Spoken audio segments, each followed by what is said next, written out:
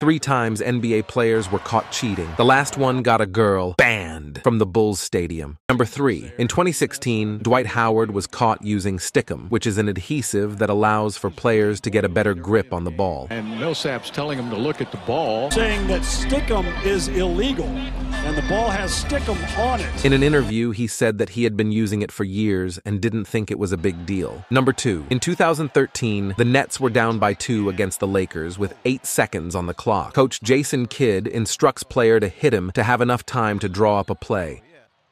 Karma gets them, and they end up losing. Here's a 3 for the tie!